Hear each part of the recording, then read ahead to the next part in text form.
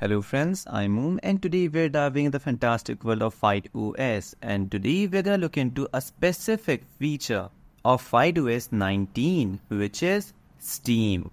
You see, finally Steam on Chromebook has arrived properly and especially on FydeOS, as you can see right there, right now. And in my opinion, it looks pretty gorgeous. Like, finally gaming on Chrome OS is possible, and not just possible, it is there.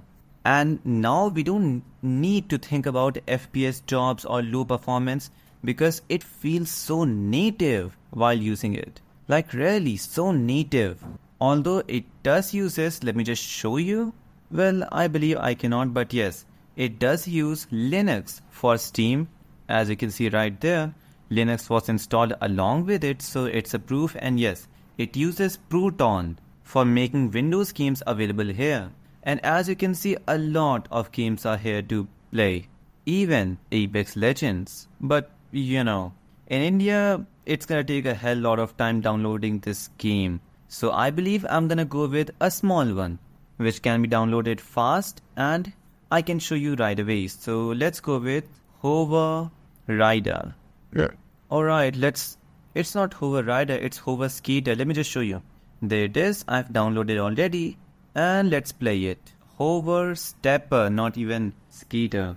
Well, all I wanted to do was show you the FPS, to show you how smooth the experience is. Now, you might not see the video properly because of FPS. You see, this video is recording right now with the inbuilt recorder of Chrome OS, FydeOS, I'm sorry. And it is currently recording at 24 frames per second. So, well, you can just see it right there. There are a lot of places to play games, so let me just go with this. Now, you might not see how smooth this is, but let me just tell you by my voice. This is literally around like 100 FPS right now. Let me just show you. You see this? It is so smooth. Now, the video might not be that smooth because, there's some problem with the screen recorder of the native screen recorder of Chrome OS. I wish I could just show you how smooth the game is. But when I saw the recording, it wasn't that great. So yeah, you might just have to trust me. You see that? I will say though, the game looks pretty awesome. Even though it's just 100 MBs, it was pretty good. Let me just... Oh, nice. Oh, let me just go there. And I will say though, the controls are pretty awesome of this game. You see, Steam does have a lot of amazing games here and there. Even if you have a low-end PC, Steam will most probably have a nice game for you.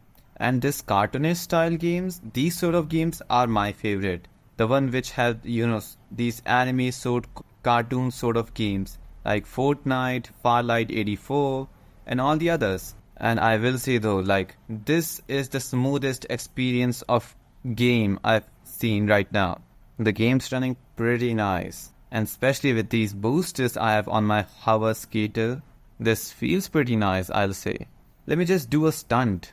Oh. Now, I don't know you were able to see this, but it feels awesome to play this game. Now, let's just go back to the application, Steam. Now, you see, I did try PUBG, but the thing is, it doesn't work. You see, a few games who are like those games who have built-in cheat tracking system or cheat preventing system, those games will not run on Linux or Chrome OS. But other than that, most of the games are running amazingly on it. Now, if we are playing Steam, then why don't we play just an Android game? Because, well, let me just show you a glimpse because a proper video of it is coming soon. So let me just show you first. So you see, the new game dashboard of Android is finally available here.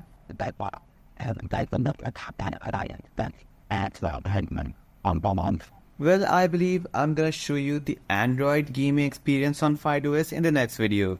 But you do have the idea now that FydeOS is ready for gaming.